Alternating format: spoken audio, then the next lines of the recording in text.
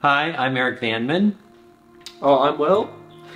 and we are here to talk to you today about our recent tour of the United States to visit a bunch of colleges and universities where Will might go to school one day. Will is right now in his year 11 of his high school in Australia here, and in the autumn of the United States in 2024, he hopes to commence going to college or to a university there in the United States. So we were just now visiting these colleges as potential places for him to go to, and mainly because he's never seen any of them before in person, and it was just nicer to see them in person than it's just look at them on the web. And so we thought we'd go ahead and share with you some of our impressions and some of our video footage from our trip. So we should talk a little bit about why you want to choose the United States to go to college. You want to say something about that, Will? Yeah, so Australia doesn't have what a lot of US universities do, which is a liberal arts curriculum. And a liberal arts curriculum, I would say, I'll define it as the freedom to choose pretty much whatever you want and to really set your own path. So what that might look like is that you might, for the first 2 years of university, you can pretty much shop around for classes. You can take classes in whatever you want, and you really only have to decide your major or multiple majors or multiple minors until the end of your sophomore year. So you really have lots of freedom to explore interdisciplinary and also explore different fields and different teachers and different aspects of all of the university pretty much. Yeah.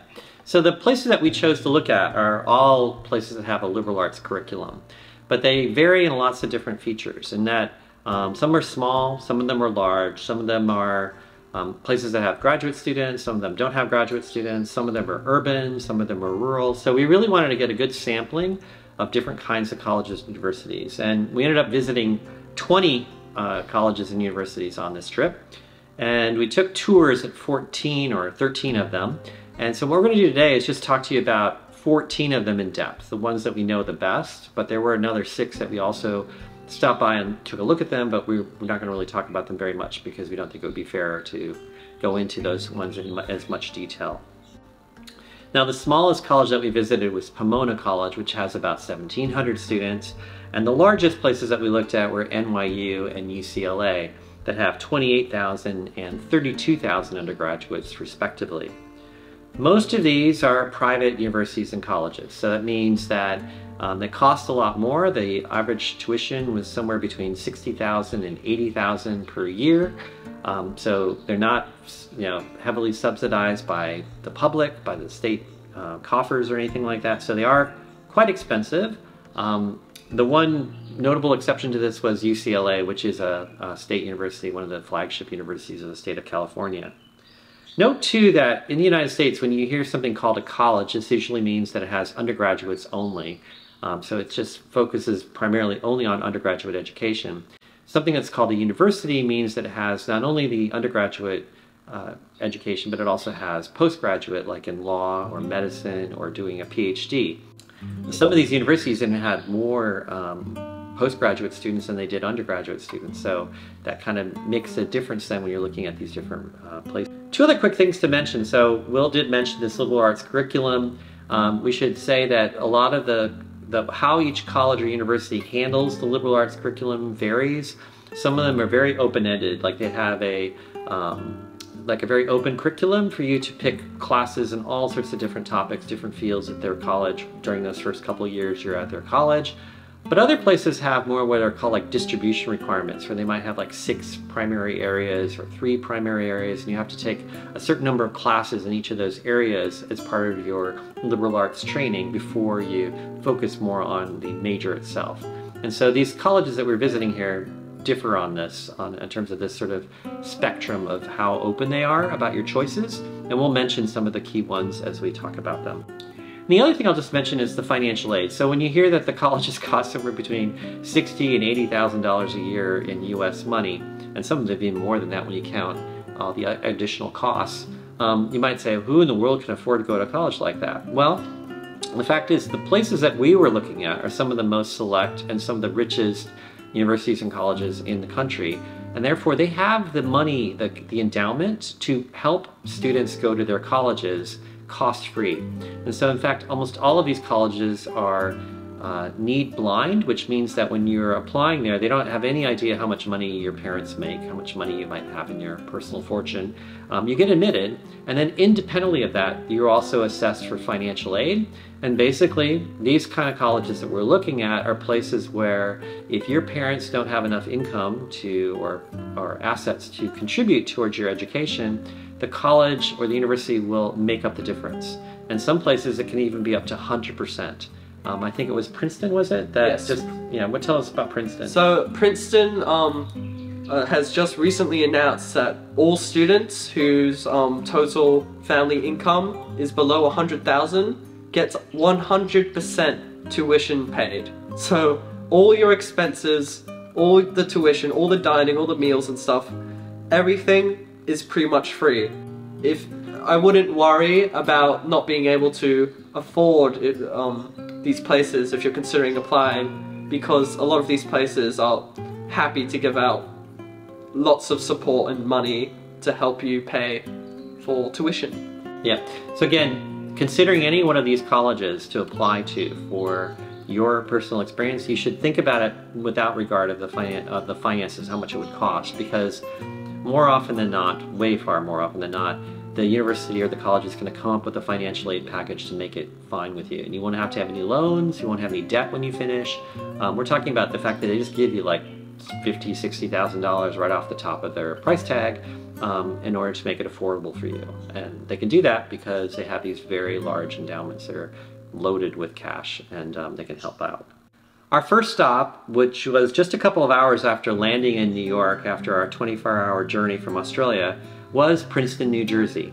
Princeton is a small to medium-sized private university. It has 54 undergrads and 5,000 postgraduates. It's a member of the Ivy League. In fact, the tour guide at Princeton boasted that Princeton has more ivy growing on its buildings than any other member of the Ivy League.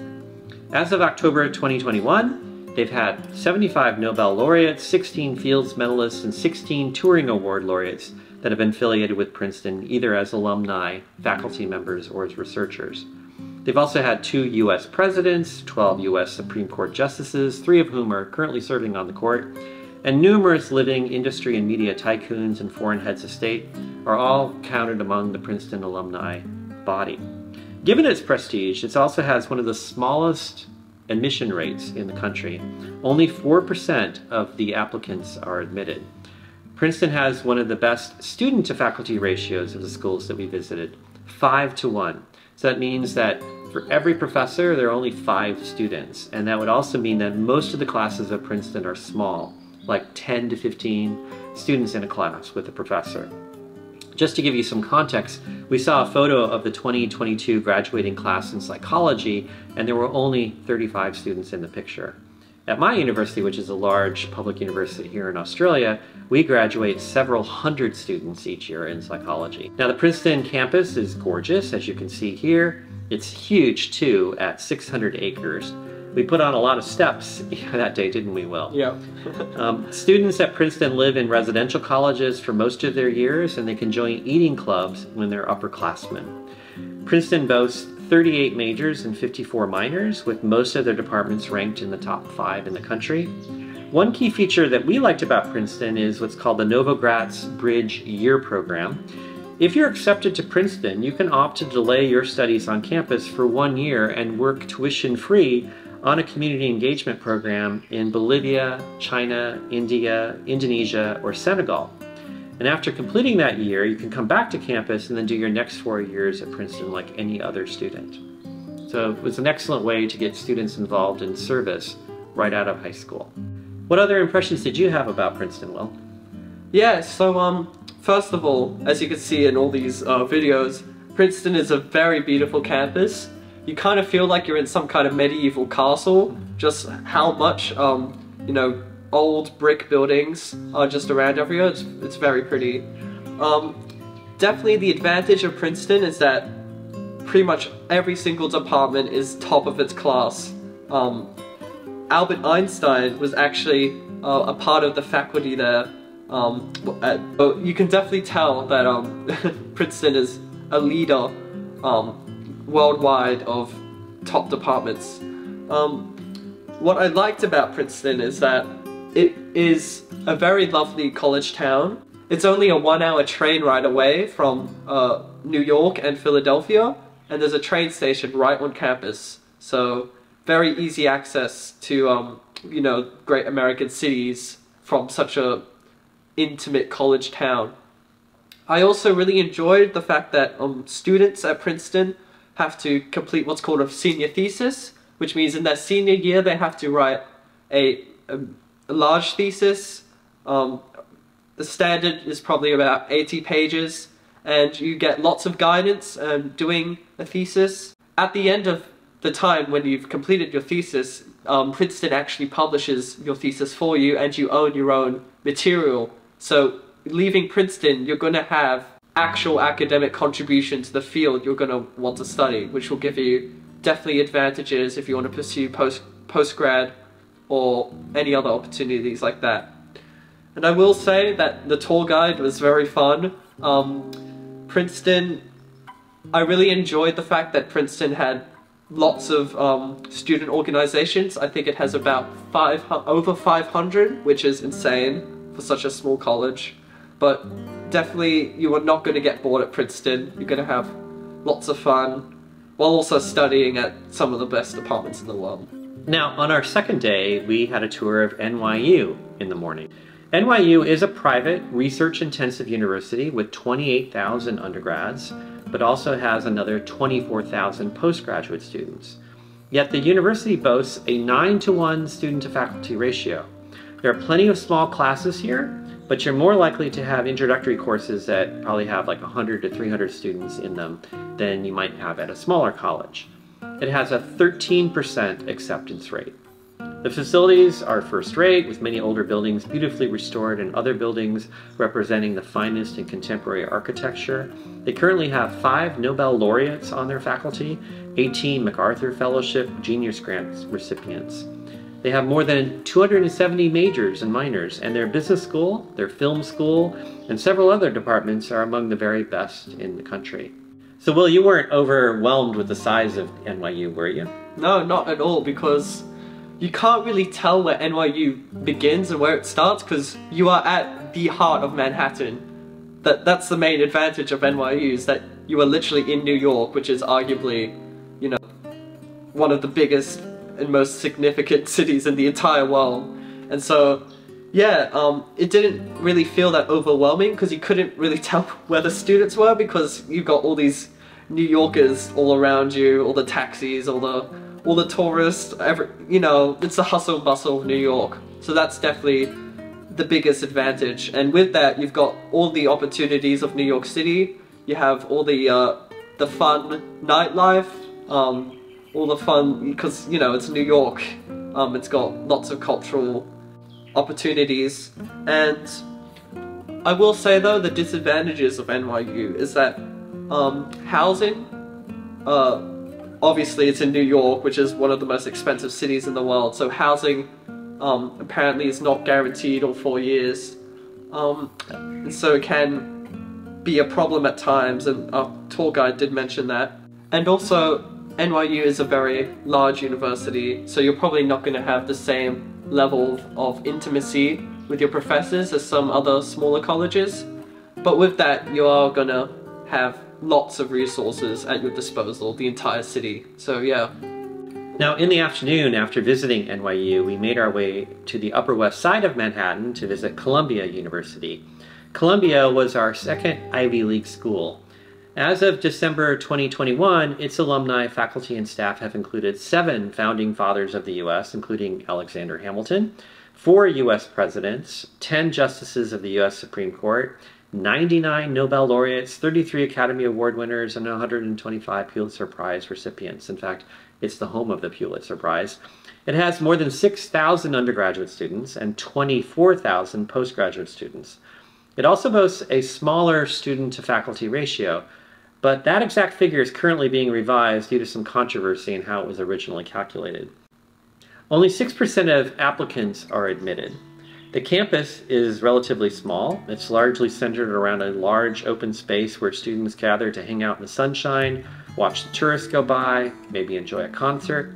Most students live in residence halls on campus, but the university also owns over 7,800 apartments in the surrounding Morningside Heights neighborhood. I believe this was the only tour where we got to see an actual dining hall. Given its physical size, it felt like students were everywhere you turned, which gave me a slightly crowded feeling that I didn't necessarily have when we were at NYU that morning.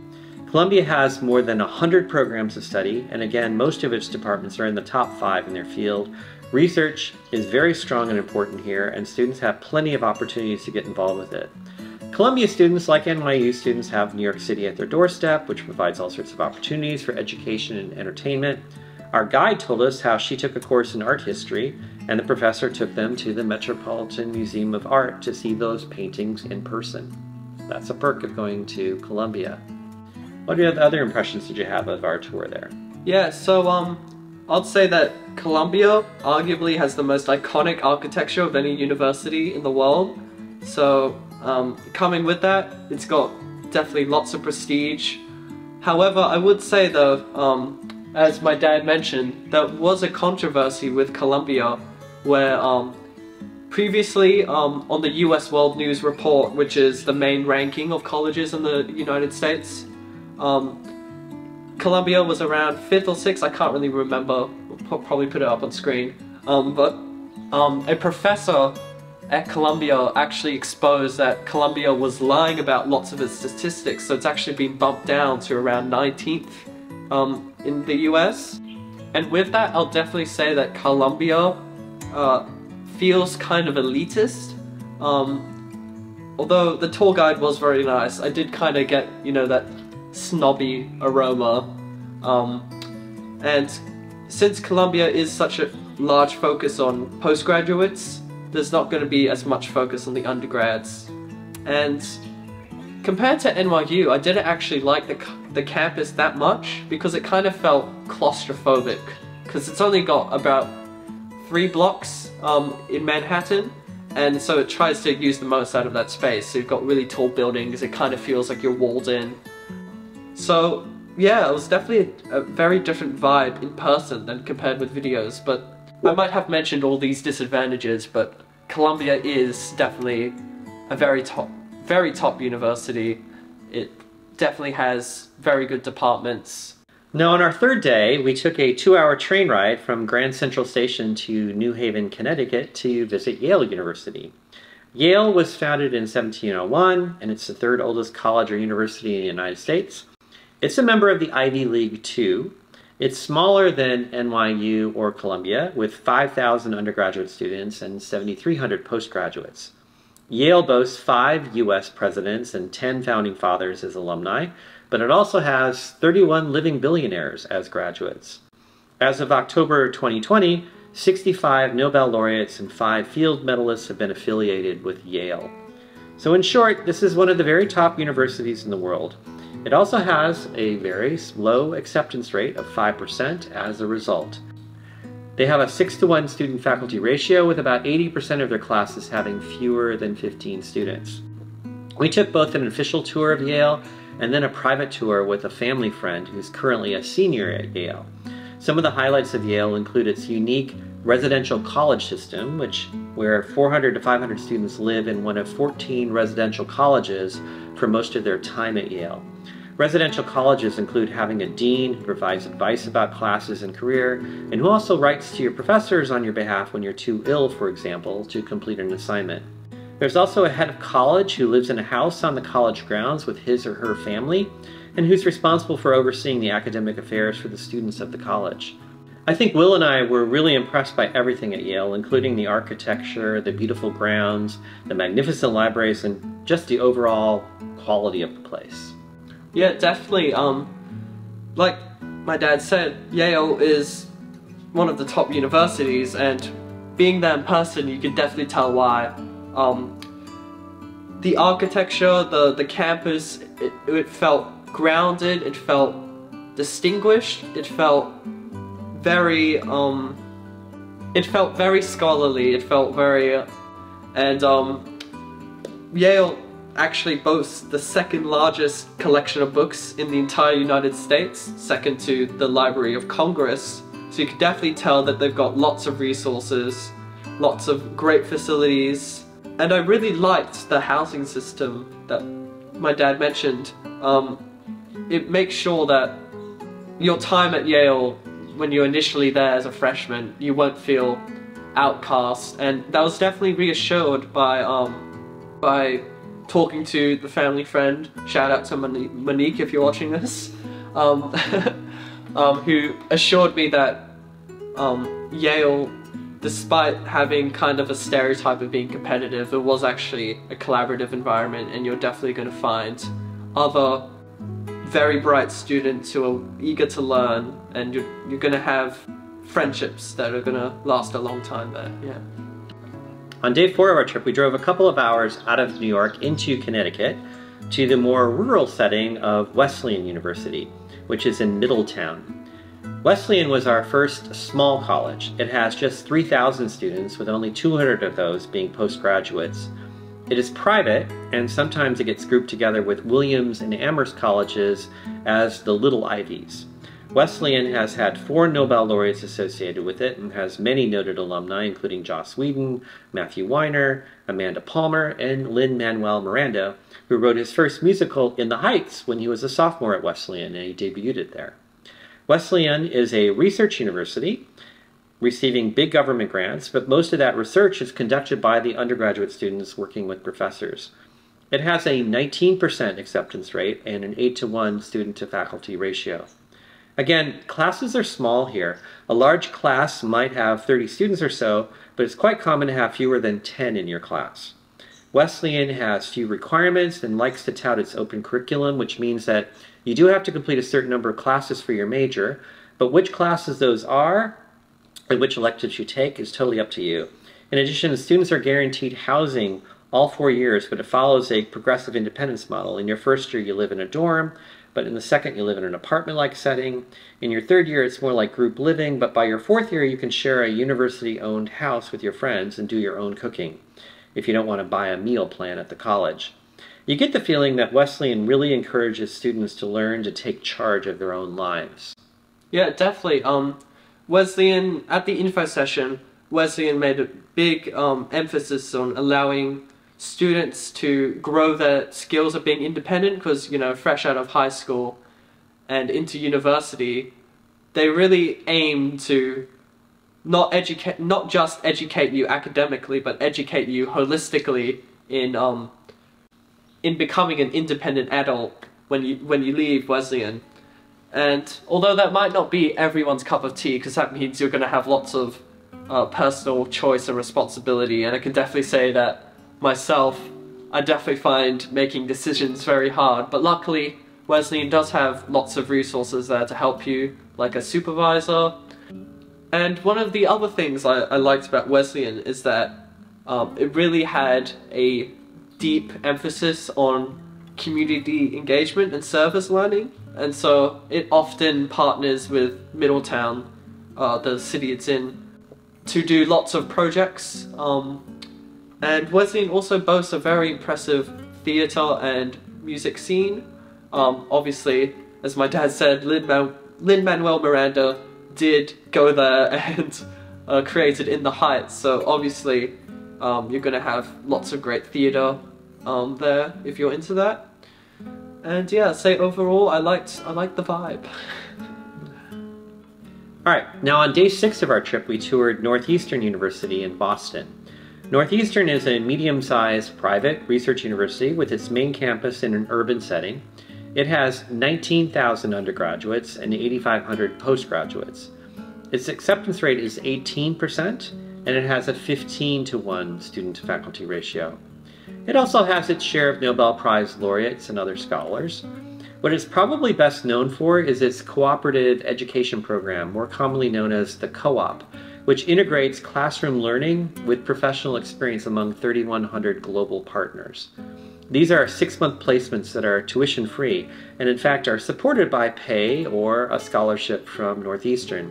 You can do up to 3 of these while you're a student, but you're not required to do any of them. This means that you could graduate from Northeastern with real-world experience on your resume, in addition to all your formal coursework. It has more than 270 majors, but it also features combined majors that allow you more freedom to design your studies yourself. Most undergraduate students choose to live on campus, but third years and above can opt to move to off-campus if they want. Yeah, so the biggest advantage of Northeastern is definitely its large internship program, and especially with how hard the job market is nowadays, Northeastern is definitely geared to those who want to leave the university with a good basis to jump out into their career from. So you could be leaving Northeastern with internships from the UN, Apple, Google, lots of big companies, and you're not just doing, they made sure to emphasize that you're not just doing, you know, pouring coffee for the boss. You are actually doing and learning together in the job with whoever the company is you're working for, and you are going to learn these experiences that you can apply once you leave Northeastern, and so that is definitely the main advantage of Northeastern. And the facilities are also very nice. In the afternoon that day, we visited Tufts, which is in the suburbs of Medford and Somerville, not far from central Boston. Tufts is also a research university, but it's about a third of the size of Northeastern, with 5,800 undergraduates and 5,700 postgraduates. Its student-to-faculty ratio is 10 to 1, and it has 11% acceptance rate. Its average class size is 20. It's known for its focus on international affairs, study abroad programs, and promoting active citizenship and public service across lots of different disciplines. Tufts boasts 10 Nobel laureates among its affiliates, and plenty of governors and U.S. senators and Emmy and Academy Award winners have gone there. Students can choose to live in one of 25 residence halls, which include several small special interest houses, or they can share an apartment. Even students who live off campus are just a 5 to 10 minute walk away from their classes. Tufts offers over 90 undergraduate programs. They can also study at the School of Museum of Fine Arts, which is one of the leading art schools in the nation, and is affiliated with the Museum of Fine Arts in Boston. Yeah, so coming off what my dad said, Tufts has a very quirky reputation in that the students are very diverse. The student body is very interested in arts, but also politics and stuff like that. And so with that, they've got lots of cool traditions. Like there's a cannon in the middle of campus that people just started painting, and so groups and many of the student organizations that Tufts has, which are many, come and paint the cannon with whatever message they want to communicate, which I find pretty cool. And yeah, Tufts is in the center of Boston. It will soon have a link to the T, and so you're gonna have easy access into Boston. And yeah, Tufts is pretty cool, yeah. Now the next day we drove 2 hours west of Boston to Amherst, Massachusetts, which is home, of course, to Amherst College. You'll recall that Amherst is one of the little Ivies. It has just 1,971 students, with an entering class of about 450 students each year, and then a 9% acceptance rate. This gives it a small student-to-faculty ratio of 7 to 1, with most of its classes less than 20 students. In fact, they have many student classes that are even less than 8.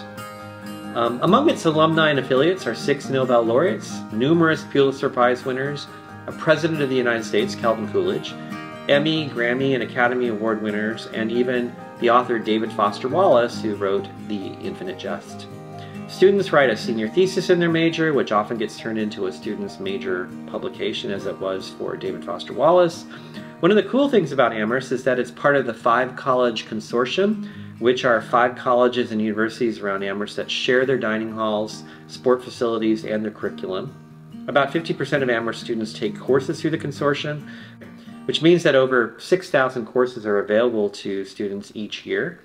Amherst herself offers 41 fields of study and 805 courses, and it has an open curriculum, which means that students are not required to study a core curriculum or fulfill any distribution requirements, and they may even design their own unique interdisciplinary major. Amherst has 34 residential colleges, 7 of which are reserved for first-year students. After their first year, you're no longer required to live on campus, but most students continue to do so. Yeah, so Amherst is part of what's known as the Five College Consortium, which is a collection of five varying universities in the region. And so with that, Amherst has the advantages of, you know, an undergraduate college, but it also has access to one of the top state universities, the University of Massachusetts, as well as several other leading colleges. And so it really has kind of the best of both worlds if you're looking for an emphasis on undergraduate education, but also all the opportunities that come with a large research university. Amherst has a very beautiful campus. It overlooks some very pretty mountains. It is home to some leading departments such as the Department of Mathematics, and my tour guide seems very excited in her major about math, and so it seems like if you're going to go to Amherst, you are going to have very excited students and very eager faculty who are willing to involve you in lots of different opportunities and great teaching. Now, on that day that we left Amherst, we then drove another 2 hours to the northwest corner of Massachusetts, where Williams College is located in Williamstown. Williams and Amherst are actually close rivals, having very similar sizes, and they're often considered as the #1 and #2 small liberal arts colleges in the US. Williams is situated in a picturesque valley surrounded by the Berkshire Mountains. It's probably the most isolated college that we visited, in the sense that the nearest cities are a few hours away. Williams has 1,926 students and a 9% acceptance rate, and a nearly identical student-to-faculty ratio of 7:1, as does Amherst. The campus is beautiful, and the facilities again were first-rate. Our guide was highly enthusiastic about her experiences there. One thing that she emphasized was this Williams tradition of tutorials, which involve just 2 students and a professor meeting every week for the semester of the topic being covered. For example, one student might be assigned to write a paper about the week's topic, and then they send the paper to the other student who provides a critique of the paper while the professor moderates the discussion. And then they swap roles for the next week's class. Again, most of these classes are small, although one can encounter the occasional large class with like maybe 50 or 100 students. Will and I spent a couple of hours meeting with 2 psychology professors while we were there, and they really hit home the fact that they love to teach and that they stay very engaged with their students. In fact, our guide told us that you can invite a professor to a 3-course dinner at the faculty dining hall, and Williams will pay the bill. You can get coffee vouchers as a student to take a professor out for a coffee. The remoteness of Williams might be a concern for some people, but we were reassured that students have many ways to spend their free time, with perhaps one of their most popular clubs, the Outing Club, available to take you hiking and camping in the surrounding mountains. And I think you actually like that whole idea of being outdoors a lot there. Yeah, you definitely really get integrated into the surrounding environment, and you're gonna enjoy lots of nature. But with that, it's kind of a double-edged sword, because you're very isolated, you're not very close to any big cities. But with that, it's actually kind of an advantage, because the professors who are going to be there are going to be really eager to teach you. Because, you know, professors aren't going to move out to the middle of nowhere unless they really want to. And I definitely got that sense talking to the 2 professors. So that's really a positive of Williams, especially with those Oxford-style tutorials where you're going to be one-on-one with your professor, learning some very interesting content. And so if that's the thing for you, I would recommend Williams. Now on day 8 of our trip, we drove 2.5 hours west into the state of New York to Hamilton College, which is in the town of Clinton. Hamilton is regularly listed as one of the best liberal arts colleges in the country, and it's similar in size to Amherst and Williams. It has 1,900 students and a student-to-faculty ratio of 9:1. Its acceptance rate is 14%. It also has an open curriculum like Amherst, which means that you can pretty much design your own major if you don't want to follow a more traditional curriculum. Hamilton also provides about 130 research stipends to students each summer, which allows them to work with a faculty mentor on a research project. Hamilton has 43 majors available, with some of the most popular being economics, mathematics, government, world politics, biology, and psychology. 37% of the classes have 9 or fewer students, and 76% have fewer than 20. Again, This campus, as you can see, is beautiful with a nice mixture of 19th century buildings and modern architecture. And again, it is kind of in the middle of nowhere, but the tour guide assured me that students definitely get very involved, for example in sports. I'm not sure if this is a bit biased because the tour guide was the captain of the basketball team, but students, even if they're not involved in sports, get in and are very engaged with supporting their friends who do sports. And so, for example, one of their funny traditions they do is once a year they play a game against one of their rivals, and they throw orange peels onto the ice hockey rink. And so that's kind of a funny tradition. And the school actually tried to stop that by banning mandarins the week of that game, but they always managed to sneak in some oranges to throw at the other team, which I thought was a pretty funny tradition. They also had this really fantastic diner where we it's kind of funny. A lot of these colleges, I kind of find it funny because I'm Australian, but a lot of these colleges love to emphasize food. It's like one of the things they mention after academics. It's, oh yeah, top GPA, best food. And definitely Hamilton was a solid contender because they have lots of food options, including a 1960s style diner which sold very good mac and cheese. Well, after having this great lunch at the diner on the Hamilton College campus, we then drove a few hours west to Ithaca, New York, to visit Cornell. Now, Cornell didn't have any tours available that day, so Will and I spent an hour or so on our own exploring the campus. Cornell is another Ivy League institution with 25,000 students, with about 15,000 of those being undergraduates. It has a 9% acceptance rate and a student-to-faculty ratio of 9:1. Cornell is one of the leading research universities in the world, and its achievements of its students and faculty are extraordinary, with 61 Nobel laureates, 4 Turing Award winners, and 1 Fields medalist being affiliated with Cornell. It even has 35 alumni who became billionaires. Some of its alumni include E.B. White, author of Charlotte's Web, Supreme Court Justice Ruth Bader Ginsburg, Anthony Fauci, and Bill Nye, the science guy. The campus itself is huge. It covers 2,300 acres, and certainly it was the largest campus that we visited on this trip. Several of the university buildings are listed as historic landmarks. Many of the departments are the best in their field. There are many housing options, including freshman residence halls, as well as sorority and fraternity houses. We have to assume that the classes, again, here are on the smaller side, but perhaps they would be larger than they were at Hamilton or Amherst or Williams. Yeah, the campus was definitely very gorgeous. I mean, quite literally, there was a gorge running through the middle with a dam and a waterfall and lots of crazy stuff. It's right on a hill and it overlooks all of Ithaca, so it's definitely very pretty. I will say though, it does feel very big. I guess if that's your thing, that's great, but I kind of found it a bit intimidating. But I mean, you are at Cornell, and Cornell definitely has the reputation of having a cult following, including Andy from The Office.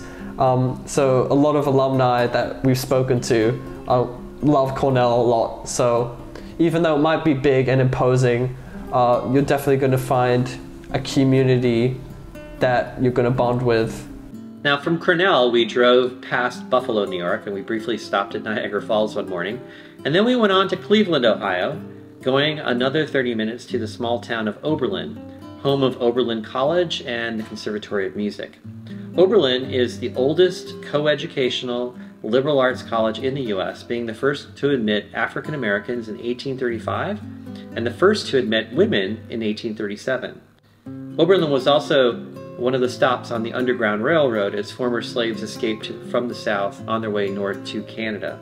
Oberlin has 2,800 students with a 11:1 student-to-faculty ratio. Their acceptance rate is 34%. 80% of the classes have fewer than 20 students. A key feature of Oberlin is that it also has that Conservatory of Music, which has its own admissions process. A student can apply to be just a student in the conservatory, or they could just apply to be in the college, or they could be enrolled in both, as are about 200 students right now who do that. The college offers 40 majors, minors, and concentrations. It's graduated 4 Nobel laureates and 7 Pulitzer Prize winners. Some of their notable alumni include Roger Sperry, who later did research on split brain patients, Thornton Wilder, the playwright and novelist, Lena Dunham, who created the HBO series Girls, and William Goldman, the novelist who wrote The Princess Bride. Music is a big part of the campus life, whether you're enrolled in the con or not. There's also a big emphasis on sustainability and the environment. Oberlin has one of the largest college art museums in the country, and each academic year they allow students to borrow original drawings and paintings by people like Renoir, Warhol, Dali, and Picasso for just $5 each semester to hang in their dorm rooms. Apparently, none of these pieces of art have ever been damaged in the 80 years that the program's been going on. Now, you really liked Oberlin, didn't you, Will? Oh yeah, it's definitely very artsy. Very progressive. I mean, as my dad said, it's always been historically on the forward of every movement in America, so it's definitely very progressive, and that's probably because of all the arts and music there. And with that, Oberlin definitely has a strong emphasis on music. So for example, they have a disco club where student ensembles in the con or not in the con perform and play. Even Lizzo has performed there and ran a workshop with flautists before she got big, so that's pretty cool. Oberlin has over 500 music events per year, which is around 3 a day, which is crazy. So you're definitely going to have lots of fun at Oberlin. You're going to get very engaged with the student body. And it also has very good access to Cleveland, which is known for its theater scene.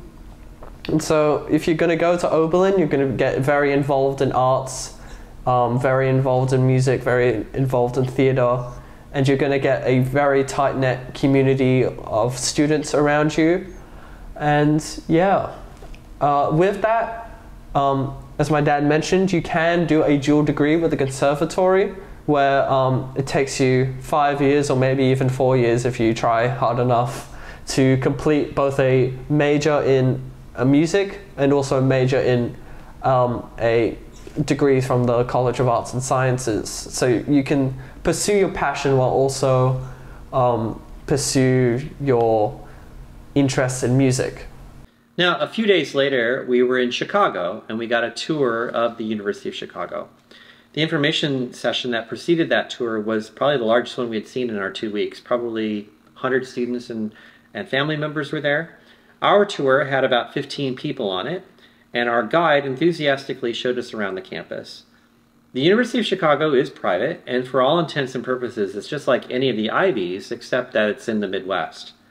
It has 7,500 undergraduates and 11,000 postgraduates. Its acceptance rate is only 6%, and it offers a student-to-faculty ratio of 5:1. Indeed, most of the courses, again, top out at no more than 20 students per class. The university's students, faculty, and staff include 94 Nobel laureates, among the highest of any university in the world. After the tour, we spent a few hours with one of the top neuroscientists at the University of Chicago, who has an impressive record of publications, top papers, grants in the field. He clearly told us how much he really enjoyed teaching at the University of Chicago. So I think you can safely assume that you will actually get these top professors teaching your class rather than maybe that they would be hiding away in their laboratory, protected from teaching. No, I think they're really going to be there engaging with the student. The university itself is on 217 acres in the Chicago neighborhoods of Hyde Park and Woodlawn on the south side of Chicago. This is not one of the safest parts of Chicago, but it seems that you'll be safe enough if you keep your wits about you and stay aware of your surroundings when you leave the campus. Yeah, so UChicago, it is in the heart of Chicago, and it does have lots of green space and areas, so it does feel like you're in a proper college campus, unlike other urban universities like Columbia or NYU. It also has some of the top departments in the world, especially for economics, and with that I'd like to mention that the professor we visited placed a lot of emphasis on the diversity of people there. So for example, you have the UChicago economics department, which is home to economists like Milton Friedman, who is very conservative, while also UChicago boasts a very strong sociology department, which is also very progressive. And so you're going to have lots of different opinions and ideas if you go there, and I guess that's an advantage if you're into that kind of thing. And yeah, UChicago is a very pretty campus. I'm sure you'll find your place at UChicago. Now, after we left the University of Chicago, we flew out to California, and the next day in California, we made it to eastern Los Angeles, to Claremont, California, where Pomona College is located. This was our last tour, and it was probably one of the best. Our guide was knowledgeable, enthusiastic, and she shared lots of stories about her personal experiences at Pomona. And then this was followed up with a 40-minute information session in the admissions office. Again, Pomona is private, and it was the smallest college that we visited, with just 1,777 students.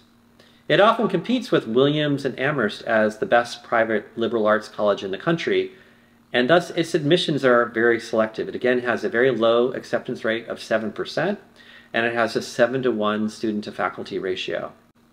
The classes here are small, with many having fewer than 10 students in each class. 58% of the students engage in research with faculty while they're there. Our tour guide had a paper that was just accepted in a top physics journal that reported research that she had just conducted during her junior year.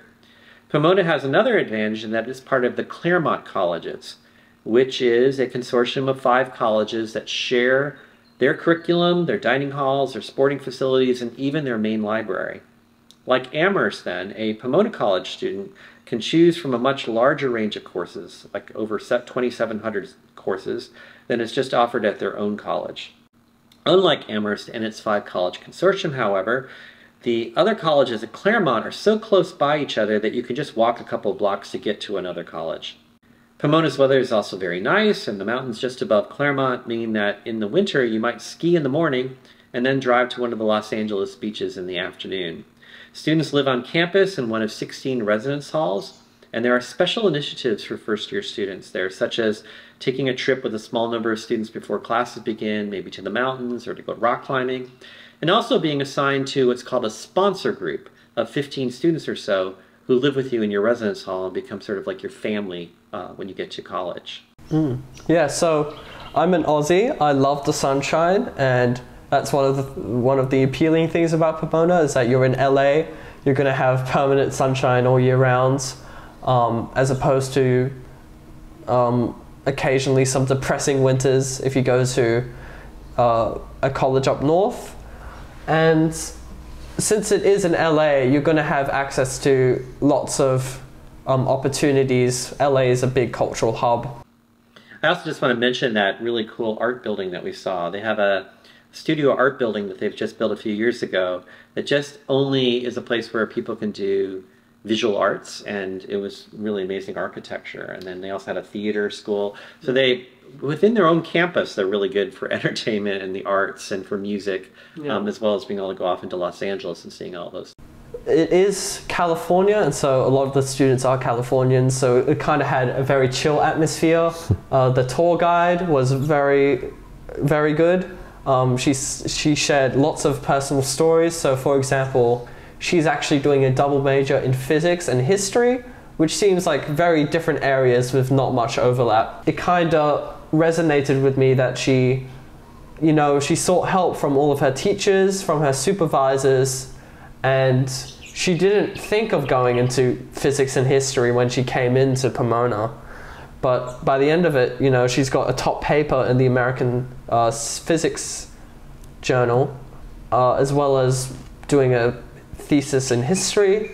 And so I kind of felt that appealing, that the staff there are eager to support you in finding passions that you might not have thought about before. And I guess that kind of speaks to how well the liberal arts curriculum can be for you in crafting a holistic and interdisciplinary approach and a broad range of skills that are going to leave you prepared for life. Well, that's pretty much our in-depth coverage of these 14 colleges. We also did see Brown University, Boston College. We drove by Boston University. We spent some time at Harvard. We went to Northwestern University in Chicago, and we also went to UCLA for a couple hours one afternoon. But we can't really speak very much about any of those places because we didn't really get to spend the time to get in depth with them and take a tour, for example. So we'll instead just show you their videos here as we keep talking. I'll just ask Will, so overall, now that you've seen all these colleges, you've visited like up to 20 schools here, do you have any favorites among the 20? So I'd say that my favorites so far, I guess I've kind of sorted it into categories more than like a ranking. So for example, I thought Princeton and Yale were my favorite big Ivy League prestigious universities because I really liked both of their atmospheres, and it seemed like the students there seemed engaging but also collaborative, as opposed to, you know, other stereotypically competitive schools like Harvard. And both of their campuses were really good. Like, I liked Princeton's medieval castles, and Yale's environmental sustainability building was actually very cool. I really enjoyed Williams, Oberlin, and Wesleyan out of the liberal arts colleges because I liked all three of their atmospheres. Oberlin had a very strong art scene. I really liked the intimacy and rigorous teaching at Williams and how just the quality of teaching there. And I also really enjoyed the holistic education at Wesleyan. I also really enjoyed Pomona because of the atmosphere, the vibe. It was very Californian, it felt very chill. It definitely had a lot of the advantages of other colleges. But yeah, I'll say those, what was that, 6 colleges? Also, UChicago was very nice as well. But I'll say those colleges I've mentioned were definitely the most outstanding and memorable colleges. No offense to the other colleges, I still think they're very good. Unfortunately, I think Columbia was probably my least favorite, but you know what? No offense to Columbia, I still love you, you're still one of the best universities in the world. I know definitely it was very hard, especially for me, an international student, to really get to know the differences between a lot of these colleges, like especially those small liberal arts colleges. You can't really tell immediately what their major differences are, but I guess this trip, it kind of helped solidify my understanding of colleges. Yeah.